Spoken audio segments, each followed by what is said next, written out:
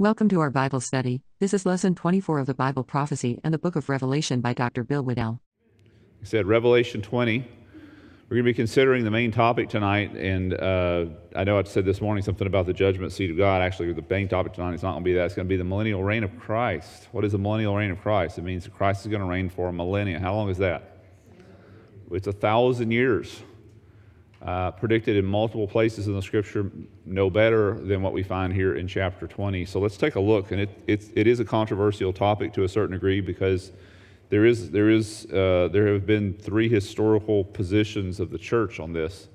And I'm going to tell you what mine is, and I'm going to make it clear why I don't go with the other ones. You're going to have to decide what yours is, but nonetheless, here we go. Again, John starts the way he starts a lot of these things. I saw. Remember, all the way through here, this has been stuff that he's been seeing.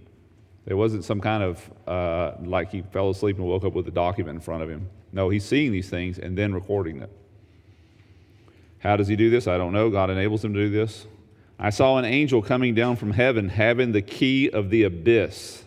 That's the word commonly used in the New Testament. It's the word in Greek, abuso. It's the same place where when Jesus greets the demoniac, if you remember on the Sea of Galilee, he comes and these demons say, "Do not throw us into the abuso." So it's the same spot. It's called otherwise it's referred to as the bottomless pit. It's called Tartarus in Greek. It's called Sheol in Hebrew. It's considered to be the center of the earth. It's bottomless because there is if you're at the center of the earth, every direction is up. See what I'm saying? So it's bottomless, this abuso. This abyss. The key of the abyss and a great chain in his hand, and he laid hold of the dragon, the serpent of old, who is the devil and Satan, and bound him for 1,000 years. How long is 1,000 years? It's 1,000 years. Actually, a biblical year is 360 days, not 365. So 360 times 1,000 days, if you want to get literal, and I think we should be very much literal.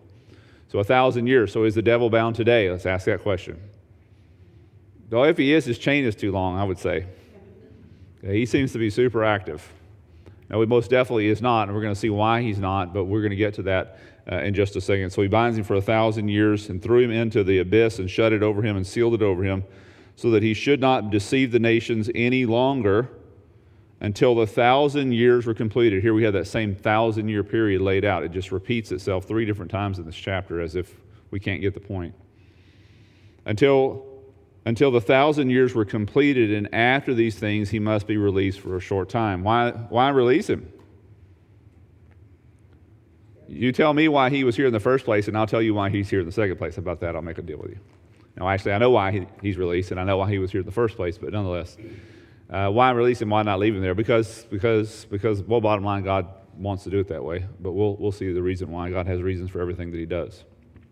This chapter 20, this whole millennial reign of Christ, and it goes on. We're going to be seeing this here, not just for a millennial will the devil be bound, but also Christ will be reigning on the current earth. What do I mean by that? I mean an unadjusted earth, not a new heavens and a new earth, but the current earth. That is, with the current environmental problems, the current structures. Of course, we go through this 7-year cataclysmic events of the tribulation.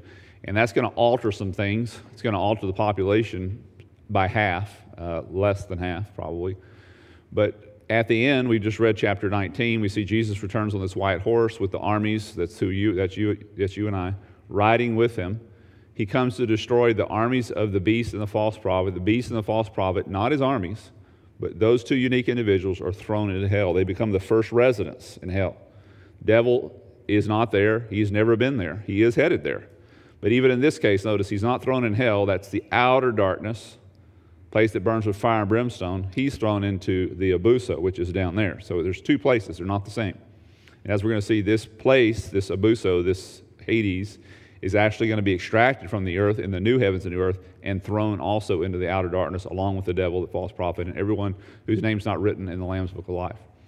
So this whole issue of this millennial reign of Christ, this 1,000-year reign of Christ on the earth. So the Bible, we're going to see, states literally that Jesus today. Let's follow the thought process here. Today, because he became a man in time 2,000 years ago, a Jewish man in particular, namely Jesus, because he became a man 2,000 years ago, died and resurrected as a man, in particular a Jewish man, he ascended into heaven.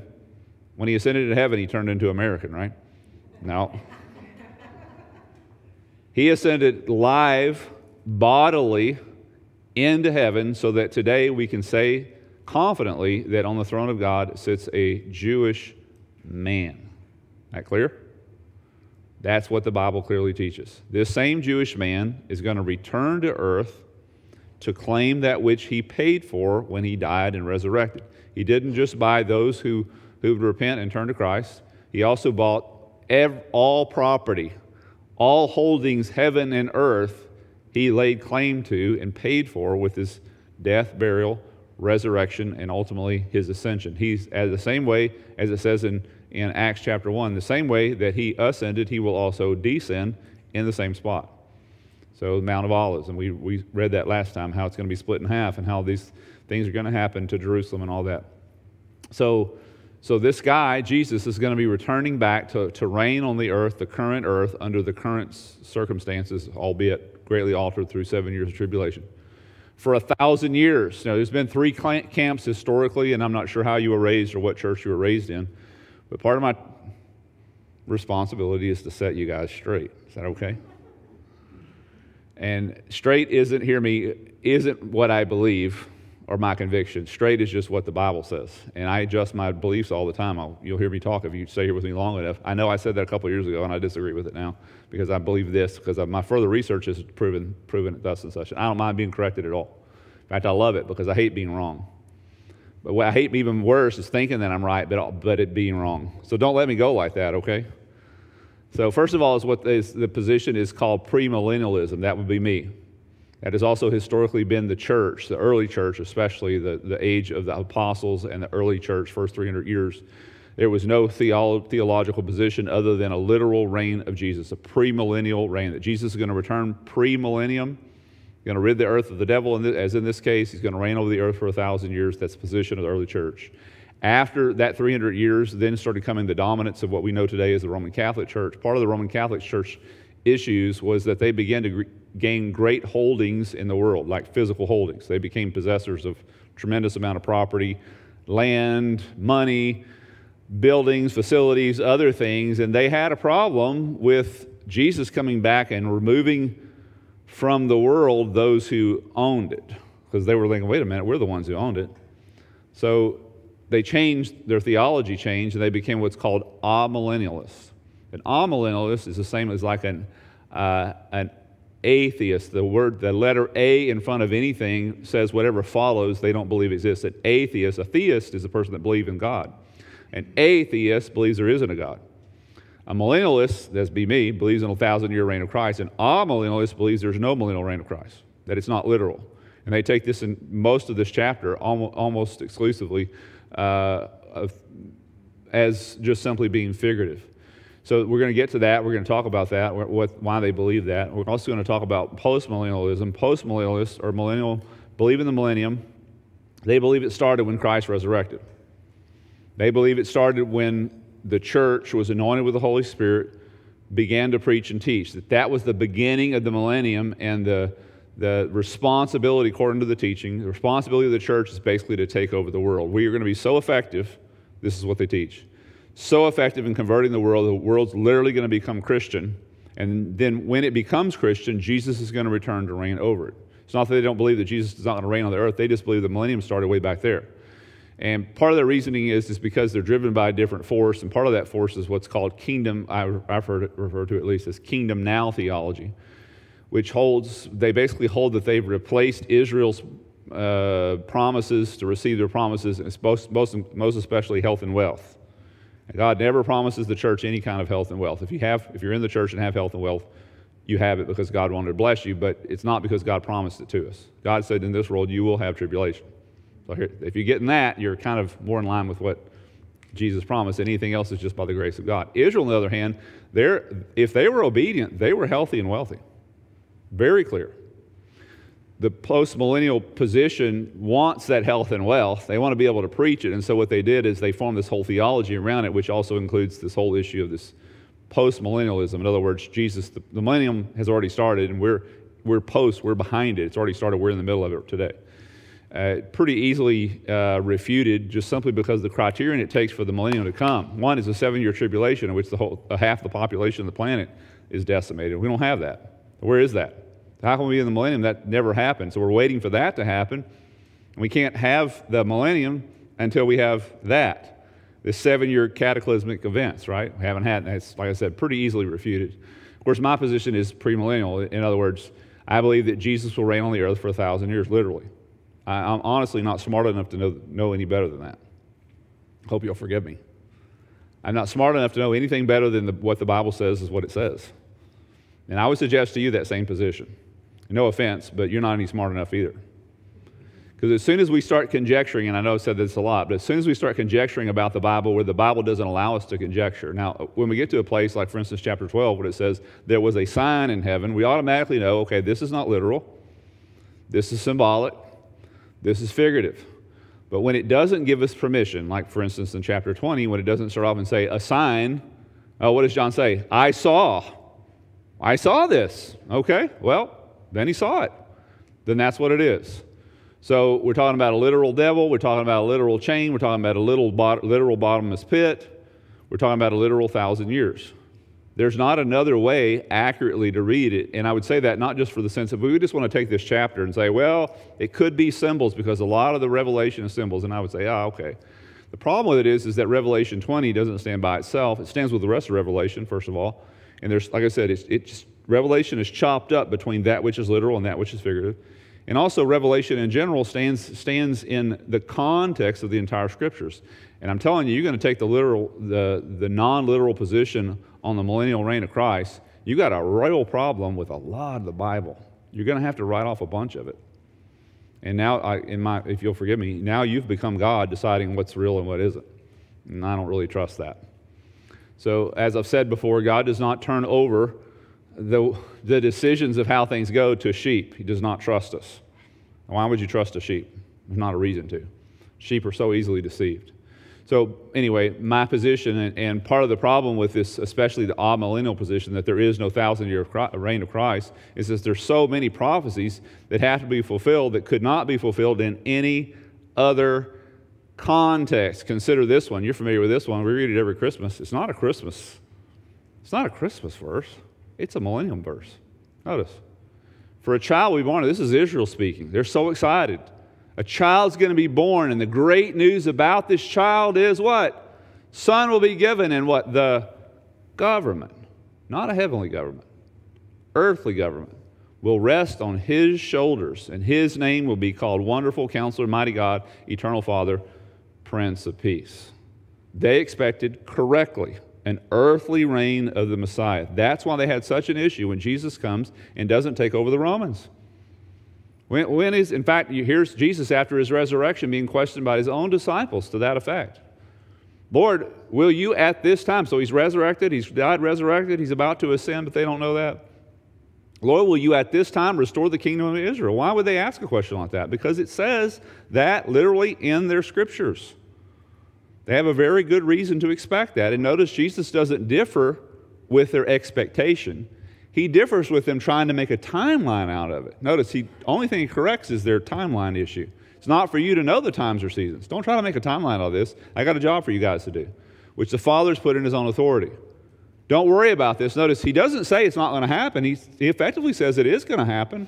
Don't worry about the time period, though. I'm going to take care of that. The Father's going to take care of that. It's not your business to know that stuff.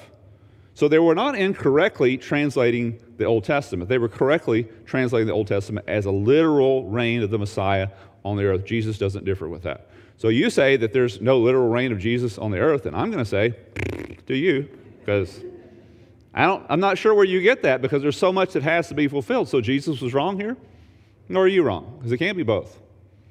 Notice the promise to Mary. Here's the angel coming to Mary, and Mary says, how can this be that a virgin conceive? Yada, yada.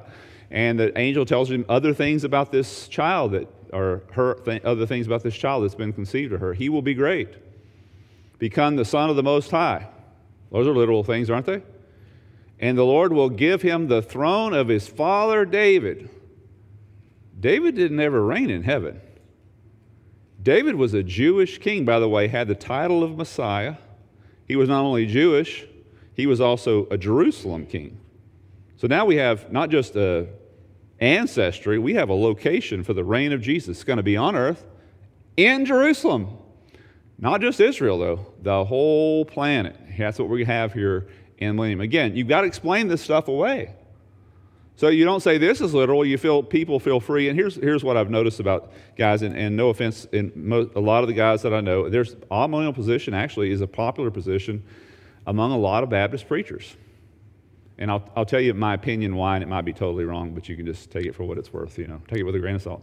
Like I do everything else I say. My opinion of these guys is they don't do their homework. They hold that position because it's easy. Because most of them that I know that hold that position are also solid on the gospel. They're solid on other places in the Scripture. It's not that they don't believe in a literal interpretation of the Scriptures, but they speak too quickly about stuff that they've never spent a lot of time studying.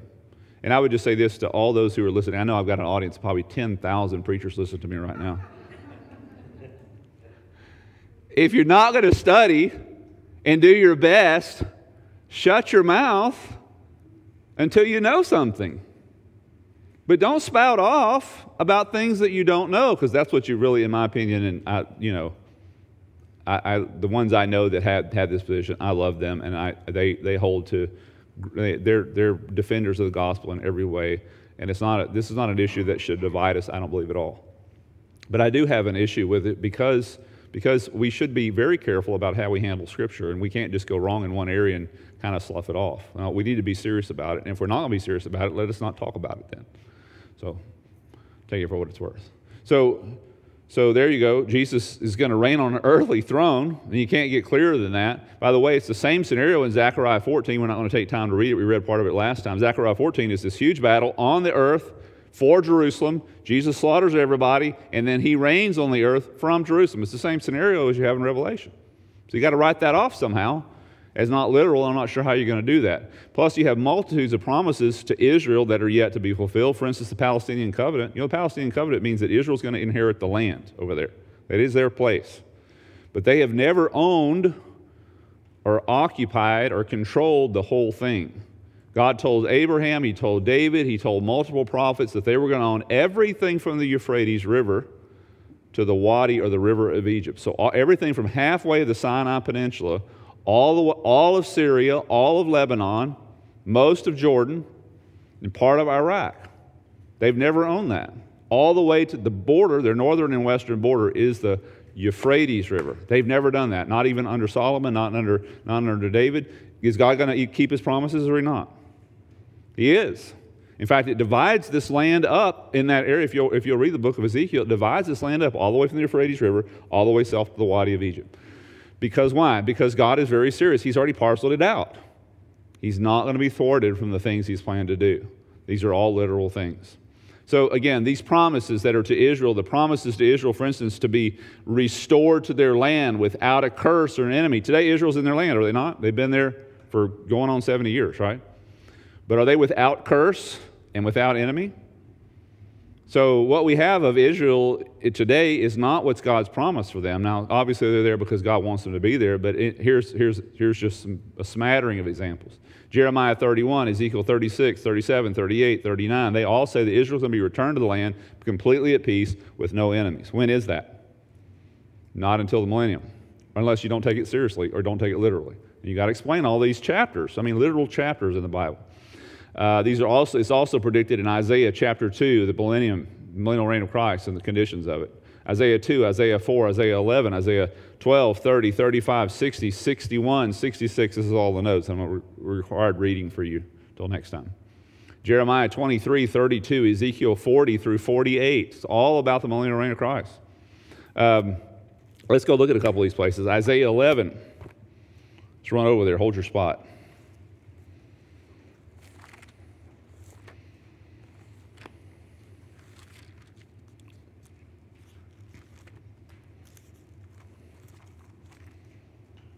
Isaiah 11,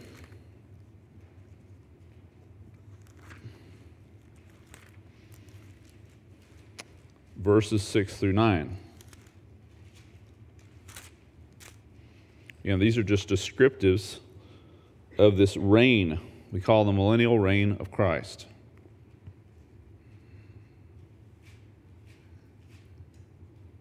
Let's back up.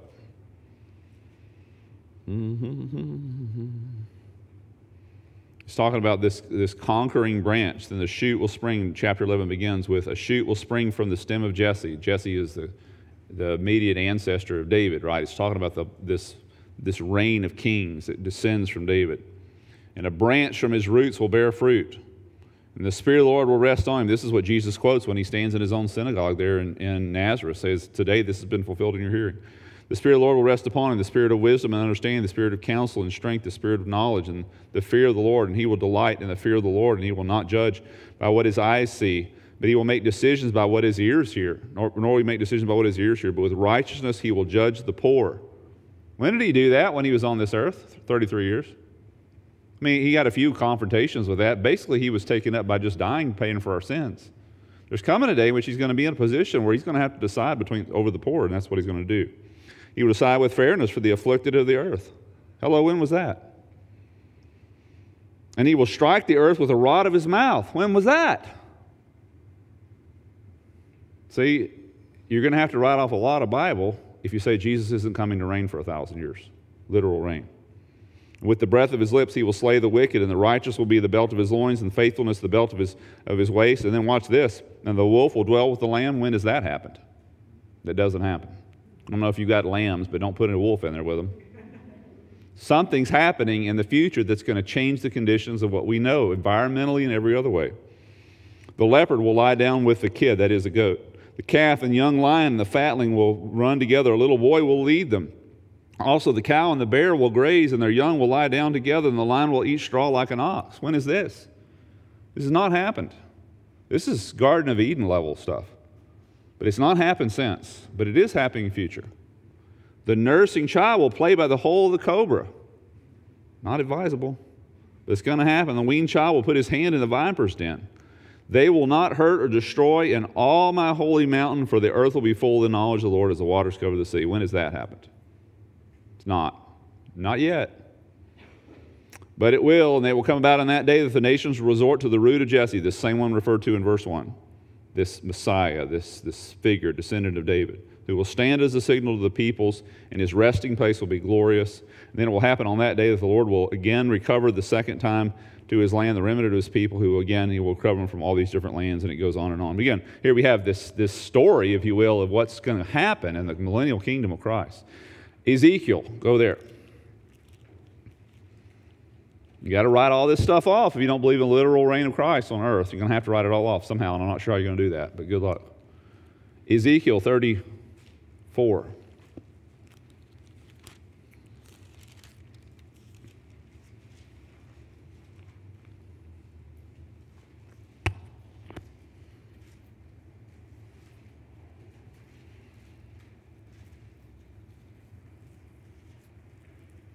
Ezekiel 34, verse 20.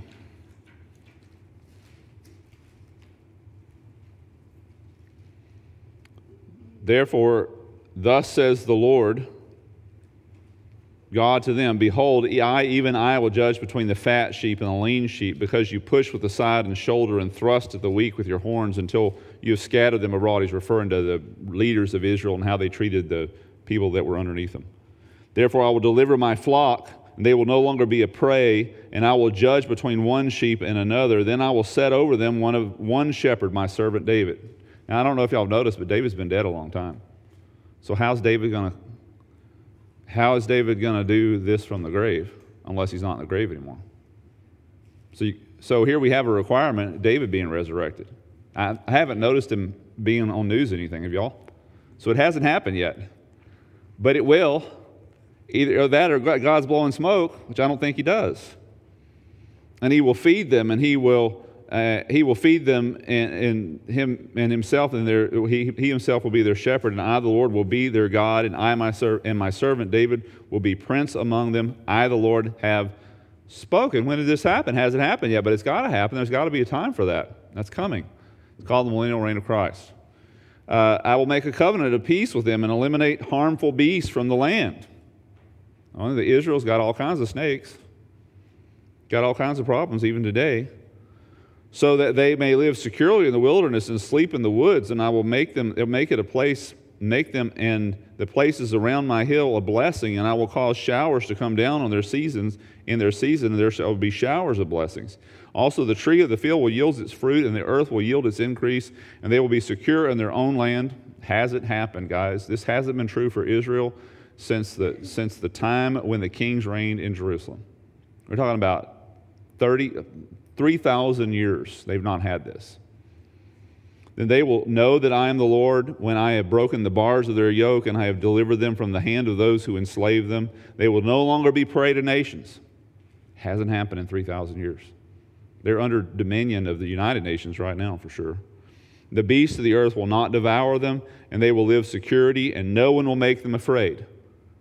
Go to Israel today, there's bomb craters pretty much everywhere. There's bullet holes in walls of buildings that you go to because it's just a common thing over there. Not a reason not to go over there with us, by the way, guys. Much more dangerous than Brownsville, Tom. Much more dangerous. Even though you can't carry a gun like you can in Brownsville, I know that, but nonetheless, the right people are armed over there. And I will establish them a renowned planting place, and they will not again be victims of famine in the land. They will not endure the insults of nations anymore. Have you not watched the news? This is not happening, but it's going to happen. But God's going to have to instill this because there's going to be a Jewish king that reigns over all the earth, and you're not going to speak against him, and certainly not against his people. Then they will know that I am the Lord their God, and I am with them, that they, the house of Israel, are my people, declares the Lord. And so it goes on. Chapter 37, let's take one more spot of Ezekiel. Again, either on the one hand, God's blowing smoke and just says a bunch of hoopla that he doesn't intend to fulfill, or on the other hand, God is saying exactly what he means and exactly how it's going to carry out. You got to decide what you're going to do with that. Chapter 37, verse 21. By the way, the whole chapter is about the millennial reign of Christ, but 21, let's focus on that just briefly here. 21 through 28.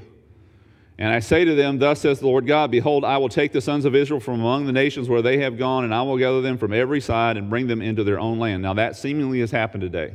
You go to Israel today, you have Jews that have been born and raised, or their ancestors have been born and raised and been for more than 1,000 years living in other countries.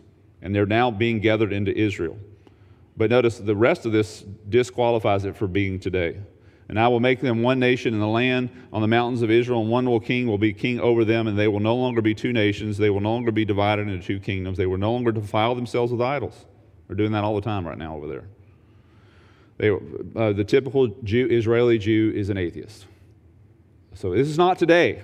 It's going to happen, but it's not today. Or with their detestable things, or with any of their transgressions, but I will deliver them from all their dwelling places in which they have sinned, and I will cleanse them. They will be my people. I will be their God. And my servant David will be king over there. We have again. It requires the resurrection of David. Now, I haven't seen him on the news. This hasn't happened yet.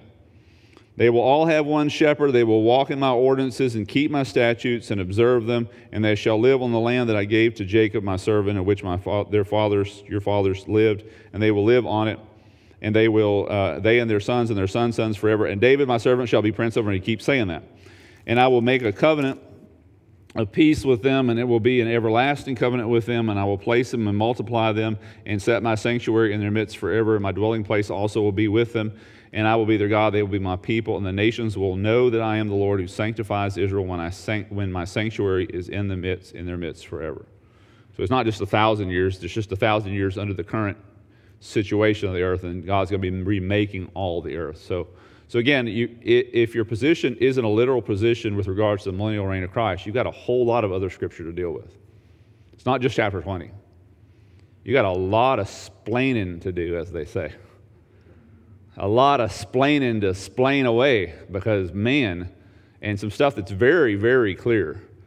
And but again, why do I hold to a literal position on the scriptures? Because as soon as we start trusting what's going on between our ears and we start unraveling the scriptures that way, there's no end to the way it unravels. So if I'm free to say something that doesn't allow me to say it's not literal, like chapter 20. But I feel free to say that. What keeps me from saying it's not literal somewhere else when it very clearly is? If I had the power to do it there, I've got the power to do it over here. Why not? Why not?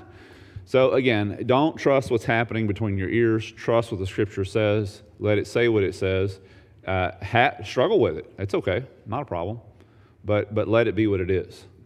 So again, and back to the whole post-millennial reign of Christ. So if the devil is bound today, which is what it takes for it to be the millennium, one of the many, it's the way the whole chapter starts off, then why do we have verses like, for instance, in Ephesians chapter 6, to stand strong and resist the schemes of the devil if we don't have a devil? Or for instance, this one in 1 Peter.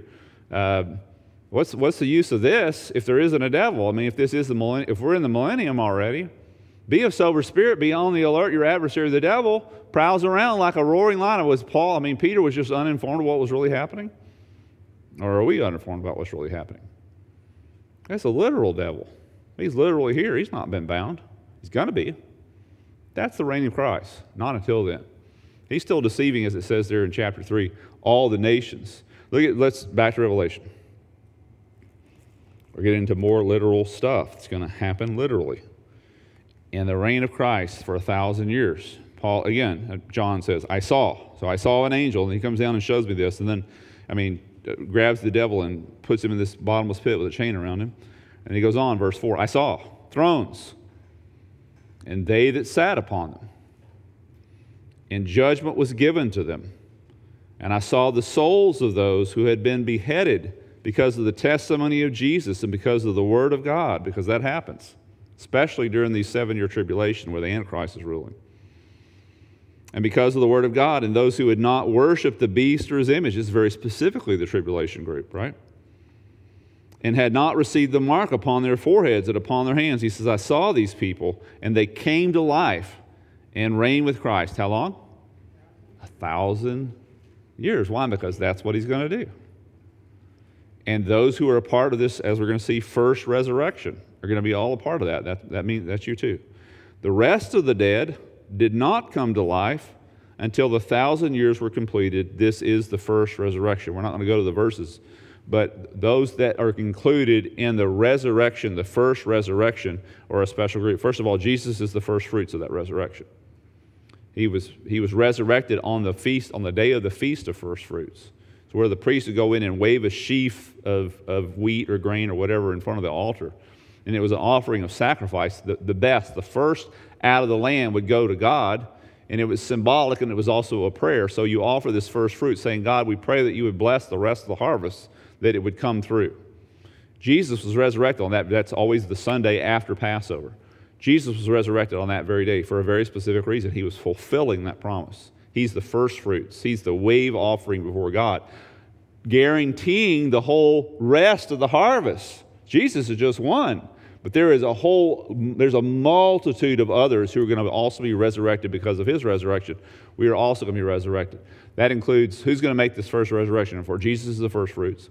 All who believed prior to Christ, that's all Old Testament saints.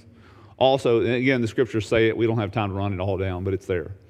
All the church and all, as it says here, who believed in Christ during the tribulation. So this massive multitude of believers from all the Old Testament back to Adam and Eve, all the way up to the end of the tribulation. So again, the tribulation is going to end with this massive die-off of people and all kinds of people being killed, of course, at Armageddon. There's also going to be a massive amount of people that pass out of the tribulation alive, not dead, and go into the millennial reign of Christ.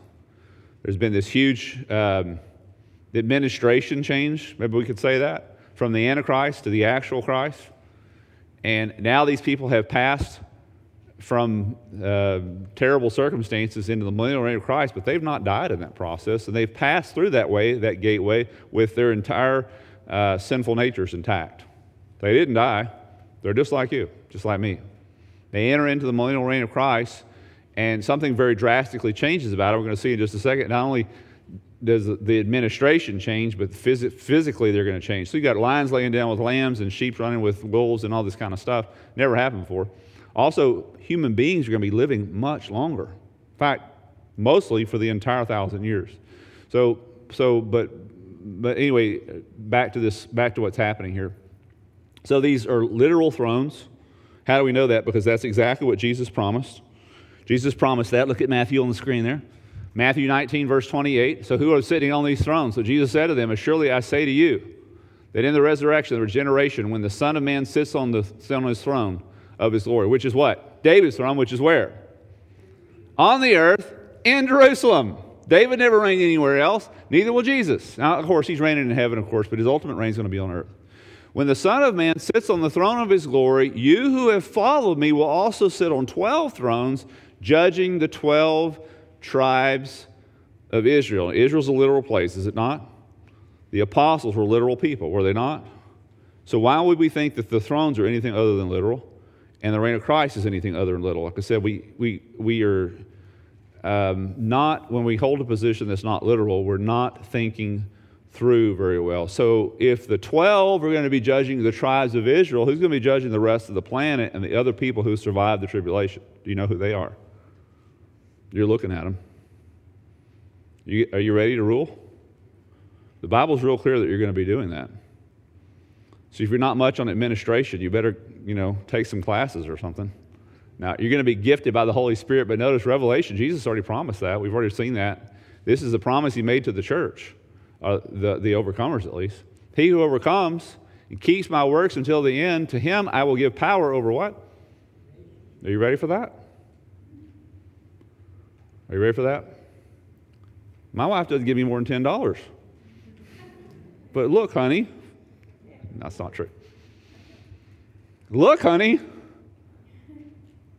Get used to running stuff, because you're gonna be enabled to do that, expected to do that. In fact, one of the illustrations Jesus gives is this: he's this, as if he's this king, and he leaves to his servants these talents, right? Gives them each a talent, and he comes back to see how they did. And based upon how one servant turned one talent into 10 talents, right? 1 into 5, 1 into 2, and then 1 buried in the backyard, right? The guy that turned it into 10, what did he do with him? Well done, good and faithful servant. You have been faithful in little. Be over much. He gives them 10 cities. Why? Because that's the way Jesus operates. Because however much you have down here, the opportunities and talents and treasures and other things that you have, it's going to be small compared to the blessings that are headed for us and the responsibilities that are headed for us. Again, it would give him power over the nations. He shall, those will rule over them. He will rule over them with a rod of iron. They will dash them to pieces like a potter's vessel. It's going to be, I don't know if you've ever been a governor or president before, but it's pretty rough. It's coming. It's the way it reads. As also I have received from my Father. How much did he receive? How much authority did Jesus receive? This morning. All of it. So he's granting it piece by piece to each one of us, and it will be absolute. Now the good news is that you're going to be in a non-sinful nature. You're going to be devoid of your sinful tendencies. It's going to be great. I wouldn't trust me with anything at this point. But a renewed Bill with a new spirit and a new mind, incapable of sin. Now that Bill I would trust. I don't trust the current Bill any further than I can throw it. But the new Bill I really trust, and apparently so does Jesus. The new you is going to be responsible for a bunch of stuff, because he's going to create you with the ability to handle all this. So that's an amazing prediction and prophecy. But these are all literal things. Israel's a literal country. 12 apostles are literal people. The thrones are literal thrones. Earth is a literal place. The 1,000 years is a literal time period. There's no way around it. So let's go on. We're chapter 20, Revelation, verse 5. And the rest of the dead did not come to life until the 1,000 years, we read that, were completed. This is the first resurrection, and we've seen who the first resurrections are. Verse 6. Blessed and holy is the one who has part in the first resurrection. Over these the second death does not have power. So if you don't make it in the first resurrection, the second resurrection is not a good thing to be in. Because apparently those do have, or I should say the second death does have control over them. But the first resurrection does not. They will be, by the way, resurrections happen to everybody, good or bad, heaven or hell, you're all going to be resurrected. It's not a matter of the good people get resurrected, the bad people don't. No, everybody gets resurrected. Hell's going to be a place of bodily experience, just like heaven will be, just like the earth will be. Over these, the second death has no power. they will be priests of God and of Christ, and will, there it is, reign with him for how long? Yeah, it's like, man, how many times have they got to say this for us to continue to write it off as something not literal? It's almost as if, notice the next verse. And when the 1,000 years were completed, it's almost like God could see ahead of time how we work so quickly to write this off as something not literal. It's not that. When the 1,000 years are complete and Satan will be released from his prison, like he said, why do that? Well, because, tell me the reason why he's here in the first place, and I'll tell you the reason why he's let go in the second place. He's here in the first place because that's what we deserve. So when we choose, as Adam and Eve chose, to instead of follow the Lord, they chose to follow a different word, the word of the devil, instead of the word of God. They chose in the process a dark lord. So that's where we are today. Why do we have a dark lord over us? Because that's what we chose. That's what in our sinning, we choose a dark lord. We're in rebellion. So we get a rebel as a king. That's the way God does things. So these that have passed out of the tribulation into the millennial reign of Christ are still living, dying, giving birth to kids, populating the earth again for 1,000 years. How big does the population get under pristine conditions? Jesus is reigning as king. Jesus is controlling all economies. Jesus is controlling the environment. Jesus is controlling food supply, oil supply, et cetera, et cetera. What's it going to be like? Better than today. Way better. So these people are going to be living. Watch. Let me show you this. Let's go take a look at this. Isaiah 65. The people during this time, this is not the resurrected people. You're going to be living forever. You're resurrected. You're part of the first resurrection. These people, though, are going to be living an unresurrected life for a long time. Notice the predictions here. Remember before the flood? You ever read chapter 5 of Genesis? How long were these people living? Methuselah lives, 968 years? Adam lives 950 years, I believe. Moses lives 960, something like that. Incredibly long times. That's, by the way, how close is 960 to 1,000? Well, it's right at it, isn't it? That is right at it. Isn't that interesting? Is that just coincidence? I don't think so. Isaiah, what did I say? Isaiah 65. Notice, again, we're consulting prophecy. God makes the prediction that things will be going back to the conditions as they were prior to the flood. There was something environmentally, genetically different about us prior to the flood, because we lived 1,000 years, roughly, and had kids that whole time. And man, talk about family reunion problems. They had them. Isaiah 65, verse 19 through 25. So this is, again, the millennial reign of Christ. But be glad and rejoice. That's verse 18, I'm sorry. Be glad and rejoice forever in what I create. For behold, I create Jerusalem for rejoicing and her people for gladness. Why? Because that's where Jesus is going to be. And I will also rejoice in Jerusalem and be glad in my people, and there will no longer be heard in her the voice of weeping and the sound of crying. Why do people do that? Because people die. No longer will there be in it an infant who lives but a few days, or an old man who does not live out his days. For the youth will die, notice, at the age of 100. When were they getting married? And remember chapter 5 of Genesis? They were not getting married and having kids until they were 100 or more. So we're back. We reverted back to the pre-diluvian days. Antediluvian, I think is the correct way. The young will die at an age of 100. When has that happened recently? I haven't noticed that. And the one who does not reach the age of 100 shall be thought a curse. Oh, she only lived 100 years. Poor thing. And they shall not build houses and they shall build houses and inhabit them. They shall also plant vineyards and eat their fruit. They shall not build and others inhabit, because that's what happens when you pass away at 40, 50 years old, 60 years old. The stuff you've been amassing and building, you finally, by the time you get old enough to get smart enough to have some stuff, you die. You've been dumb for so long, and then finally you figure out how to handle money, and then boom, you're gone, you leave it to your kids, and they throw it all away. That's not happening anymore. It says, they shall not plant and otherwise eat, for as the lifetime of a tree, so shall be the days of my people. Wow, we got trees here in Texas that are more than 1,000 years old. Trees in Israel that are more than 2,000 years old. Olive trees in the Garden of Gethsemane, more than 2,000. They are amazing. You got to go with us. Dodge the bullets and just go. When are we going? This fall. Leaving this fall. My chosen ones shall wear out the work of their hands. They shall not labor in vain or bear children for calamity. For they are their offspring. They are the offspring of those who are blessed by the Lord, and their descendants with them. So there's this. It implies this massive amount of time people are going to be living. And it doesn't say 1,000 years, but it practically does. I mean, it says they're going to be living a really long time. It will come to pass that before they call, I will answer them, and while they're still speaking, I will hear them. The wolf, here's this whole same scenario, this whole change of environment. The wolf and the lamb shall graze together. The lion shall eat straw like the ox. The dust shall be the serpent's food. They shall not do evil or harm in all my holy mountain, says the Lord. So here we have this longevity of life. We have, but notice, interestingly enough, so the devil's released, and the reason why he is because they're still sinners during this time.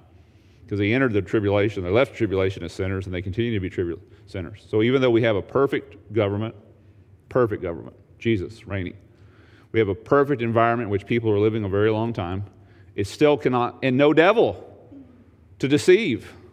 You think certainly everybody's going to get saved in that condition. No, they're not.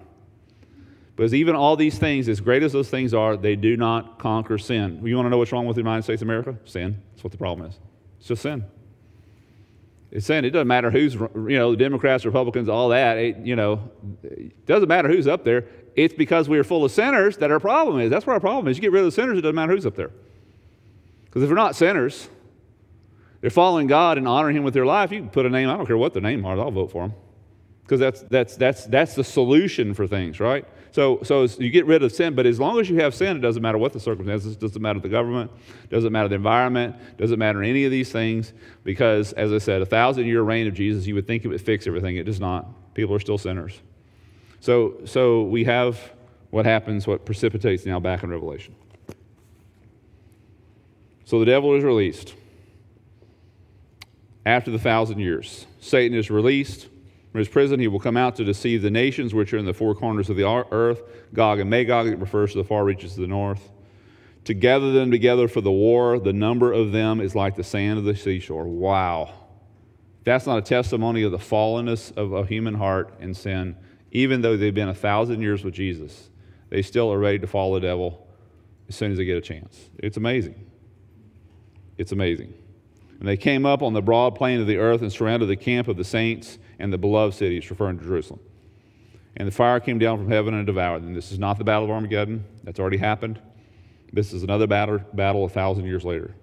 And the devil who deceived them was thrown into the lake of fire. So now the third resident in this lake of fire and brimstone now has come. Now the devil finally goes. Where the beast and the false prophet are also. They're already there. Been waiting on the devil. Now he's there. They will be tormented day and night forever and forever. And then now comes this great white throne. Now comes, at the end of the millennial reign of Christ, now comes this great white throne and the change of what will take place here. So it says, and I saw a great white throne and him who sat upon it, in whose presence earth and heaven fled away. Wow. And there's no longer a place. It's sort of a blow to the ecologist, don't you think? So we're trying to save the earth, and then God just, rolls it all up. Can the earth be saved? Ultimately, no. In fact, it's not worth saving. For behold, I'm all about limits and, taking care of the environment. Don't get me wrong. I'm just saying it's ultimately a futile thing. For behold, I create a new heavens and a new earth, and the former shall not be remembered or come to mind. That's the inevitability of the earth we live on. Jesus is coming to reign on the current earth for 1,000 years, and at the end of that, he's going to be doing away with all that. And so the earth is going to be done away with. To end with a little story here, as it's important. I think we come to let's read the rest of this chapter because we're going to talk about it more next time. So now comes this great judgment. I saw the great white throne of him who sat upon it, whose presence earth and heaven fled away, and no place was found for them. And I saw the dead, the great and the small, standing before the throne. So these didn't make it in the first resurrection. That's bad. The books were opened, and another book, singular, was opened, the book of life. And the dead were judged from the things which were written in the book. So we got a group of books over here and a single book over there. So they were judged for what was written in there. What was written in there? All the stuff they ever did. God's a bookkeeper. He is. According to their deeds. You don't ever want to be in the line that says you get judged according to your deeds. Ever. Because you mess up one time, short of perfect, you're not going to make it. And that's where these people are. And notice, death and Hades, that's the center part of the earth, that's the Abuso, that's this Tartarus. They were thrown into the lake of fire, which is this outer darkness.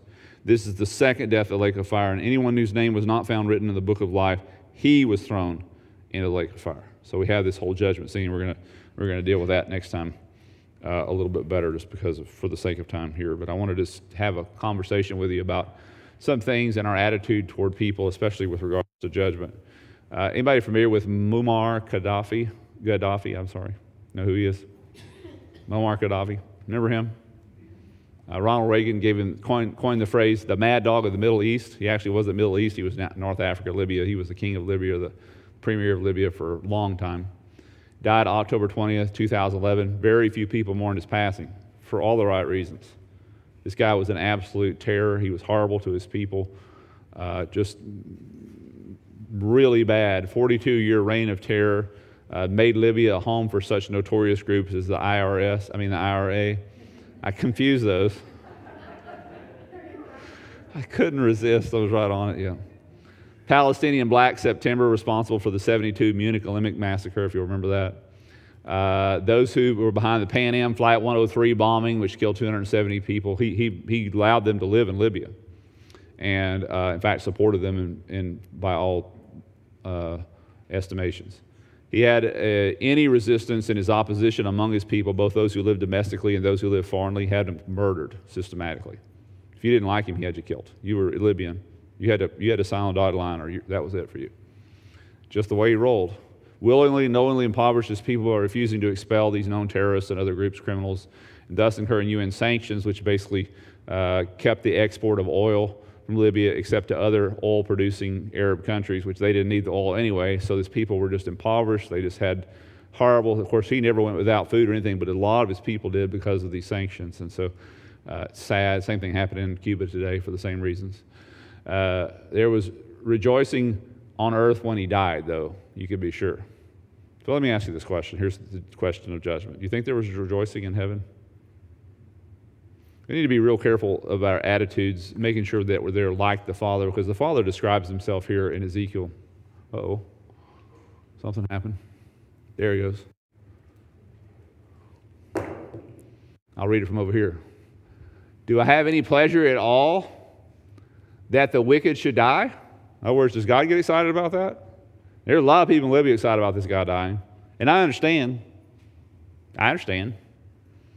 But do I have any pleasure, God says, at all, that the wicked should die, says the Lord, and not that he should turn from his ways and live? That's what, you want to get God jazzed? That's what jazzes him, not people getting what they deserve. How do we know God feels that way? Because look at Jesus dying for our sins. He's getting you in exchange for Jesus. I'm thinking he's getting ripped off. I really do. He's getting ripped off, getting me. But that's not the way God feels. God is willing to lay down the life of his one and only Son to rescue criminals like this guy, Muammar Gaddafi even, if he would have only turned. As far as we know, never did. That is the heart of God. When we look at judgment, we need to make sure we look at it from the perspective of, yeah, God's going to do it. It's going to be very thorough. It's going to be with omnipotence, but it's going to be the last thing that he wants to do. That's why it's the very last thing. We sit around and wait for God to, why doesn't God kill that old guy? I mean, if I was God, I'd wipe him out. Yeah, you probably would. But you're not God. You don't think like him. You don't approach the world like him. And you better be glad that you're not God, because you would have killed you a long time ago. You would have. So be glad that God is who he is, and let's try our best to be like him when it comes to this. It's not excited when guys like this guy gets what's coming to them. It will happen. There will be judgment. There will be great judgment. Hell will be full of people. It really will. But it will be the last thing that God does. It's not what he wants. So, all right, we'll stop right there. Let's pray. God, we thank you again for teaching us. We thank you that we can understand these things, and we can help us to assimilate your scriptures, which are a document. They're an entire body, and we have to take them as a whole and follow them. Help us to grow deeper and deeper into what they say, what they mean, in the directions they lead us, and especially grow deeper and deeper in our relationship with you. Thank you, God, for this time. We pray your blessings over our understanding. In Jesus' name we pray. Amen. Thanks for visiting. Find us at www.islandbaptistchurch.org.